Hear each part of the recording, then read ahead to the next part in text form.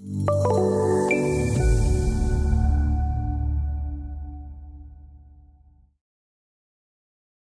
and as we start creating these, you have all of your drawing models for those in here.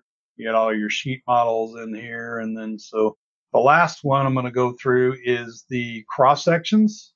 So I'm going to go ahead and go into the cross sections. In this particular case, you need to have an alignment with a profile, and you need to have a corridor on that alignment, as well as having the 3D models. So hopefully everybody is aware, if you hold down the right click, at least in our delivered standards, there's a view control. I got a couple of them here, but we're going to go in to do our plan and 3D views. And so I'll go ahead and, yeah, this happens to me before. So since I had this default, I wasn't using the default model here. I'm going to go ahead and select the 2D ANSI D. There we go. So the view control also uses that default model. And so here's our 3D model. You don't really see much on it because it's basically the corridor that is, or the template that is used for this corridor is just a null point. So it doesn't really show you much in there, but I want to go ahead and rotate around in the 3D. And so when we create our name boundary, you'll kind of see that in the 3D view. So the next one over is the cross section. In this case, we're going to do a 10 scale cross section and go into my spreadsheet and get the naming and the size and all of that. So I'm going to put in the name, description, we'll do start location. Might help if I actually pick the alignment first. So there's 100. And then you're basically just doing one cross section. So that'd be the same station for both. Same thing when you're cutting them. You just need one cross section at a specific location. You can use this dialog for that as well. So in this case, the cross section length, we don't really need the length. We need the offsets.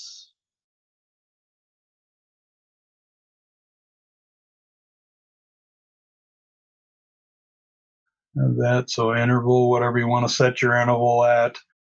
Exaggeration, if you just want straight cross sections, or if they're exaggerated. And then top and bottom clearance, especially when you're putting your annotation and that type of thing in, you might want some clearance on the top. You just kind of have to play around with that. Datum spacing, if you want to include control points, I typically use that, or have the users toggle that on if they want that. So we'll go ahead and create our name boundary. I can't see it right now. So we got our unnamed cross section. So this is going to be what our sheet seed is going to be named. You don't need the station on it, obviously, because this is our sheet seed. We'll do civil, and call this one cross sections.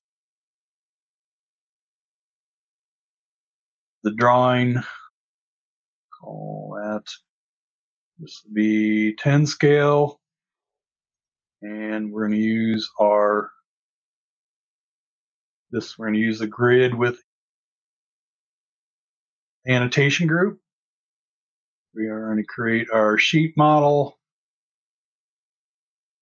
I'm going to set that scale to 10, and we'll click OK on that.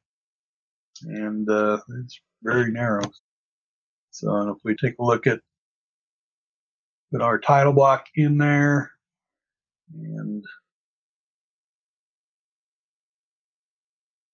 set this to cross section. All these really don't look much different than plan profile or cross section. So, and then as well, we'll go in and move that down, and this will expand. I should have made that a little bit bigger, but so you're just going to pretty much come in and set your corners for that. Take that again.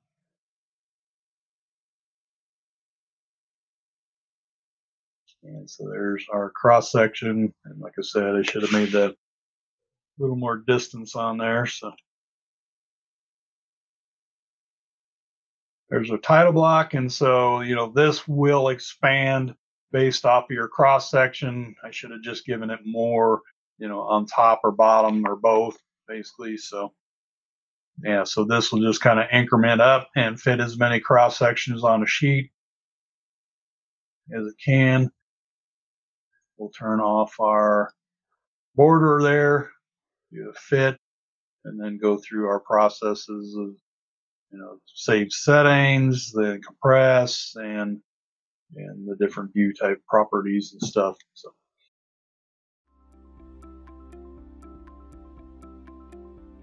If you found this video helpful, please give it a like. If you want to see more such series, consider subscribing to our channel. Thank you, and see you next time.